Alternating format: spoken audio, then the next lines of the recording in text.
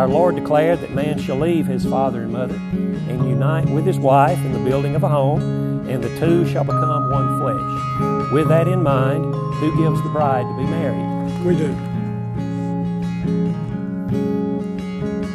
Tanner and Hannah, the home is built upon love, which virtues are best portrayed in the 13th chapter of 1 Corinthians. In that Bible passage, Scripture says that love is patient and kind. Love is not jealous or boastful. It is not arrogant or rude. Love does not insist on its own way. It is not irritable or resentful. It does not rejoice at wrong, but always rejoices in the right. Love bears all things, believes all things, hopes all things, and endures all things. Love never ends. So faith, hope, and love abide, these three, but the greatest of these is love. Because of that, Tanner and Hannah, you're exhorted to dedicate your home to the Creator.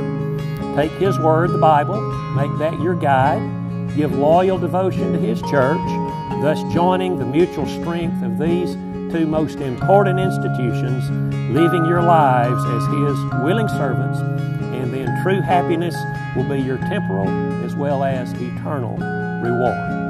Let us bow for prayer. Our Heavenly Father, we pray that you would bestow your grace upon this marriage. We pray that you would seal these commitments of your children with your love.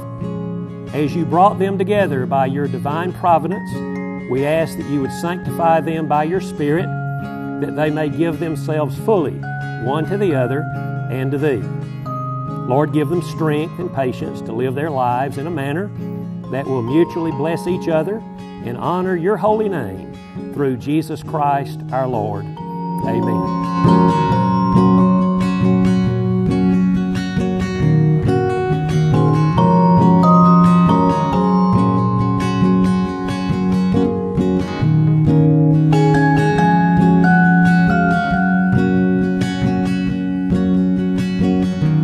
I'm gonna crush. Has for 5 years. We can do this. I'm really nervous right now. I can't wait to see you. It's gonna be a great life. I can't wait to marry Tanner. It's gonna be the best day ever, and it's just so exciting. It's what I've always dreamed of. It's my honor to present to you Mr. and Mrs. Tanner Regenauer.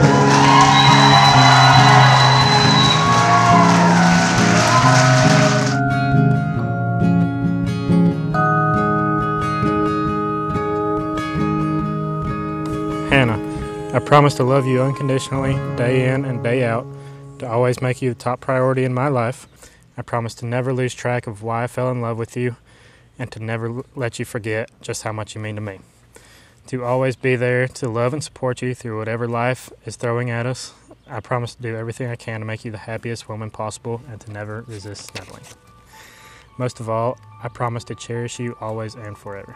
Love you. I love you. Okay. Goodness.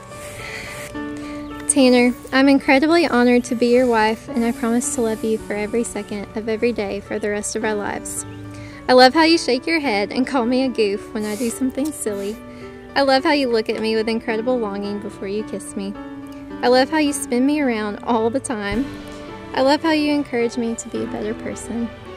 I love how you put your faith in God first and encourage me to do the same. I love how you graciously and selflessly put my feelings and ambitions before your own. I love how you instinctively kiss my forehead when I nudge my face towards you. I absolutely love doing life with you.